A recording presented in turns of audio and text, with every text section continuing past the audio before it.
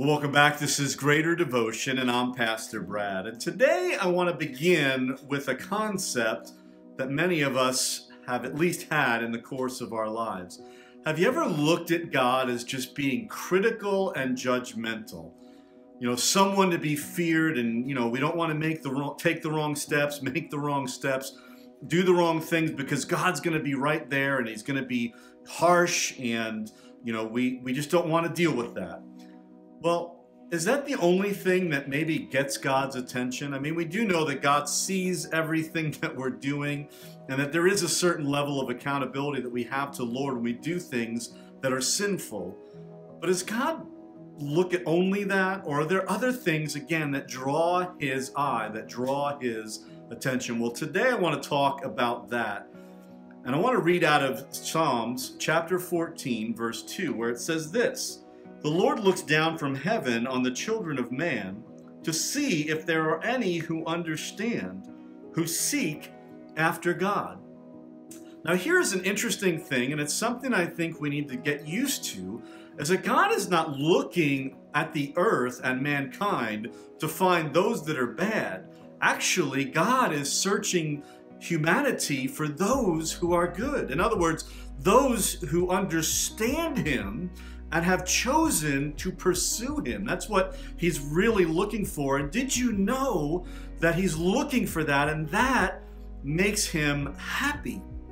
That pleases God when He finds people who really do care about Him. And so for us, I think really what that does is that should shift our perspective of not just constantly worrying about doing the wrong thing and messing up. We should be more focused on doing what is right before the Lord and really seeking after and pursuing Him.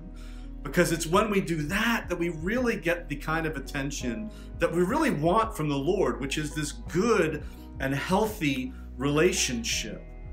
And so for you, if you're out there today and you're just living under this cloud of just being so worried that you're going to make God upset, maybe let that go and understand that God's not looking for that. He's looking for the goodness in you, the things that you're doing as you pursue Him and a relationship with Him. And on that good word, let's close with prayer. We thank you, God, that you are not always looking for just who is doing wrong, that you're really looking for who is doing right. And help us, Lord, to live lives of righteousness, of understanding, of seeking after you and pursuing you in all righteousness, God.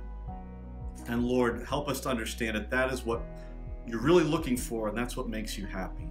So help us to live lives like that. And we thank you in Jesus' name. Amen.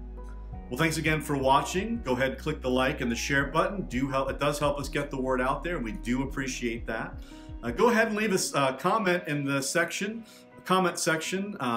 Today, maybe just even share, and I'd love to hear a story or two about how when you shifted from that mindset of God's judgment into a mindset of understanding that God is looking for you just to be good, and how maybe that changed your perspective and how you felt about God.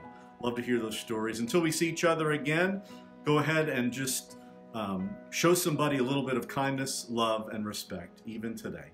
We'll see you guys soon. Goodbye.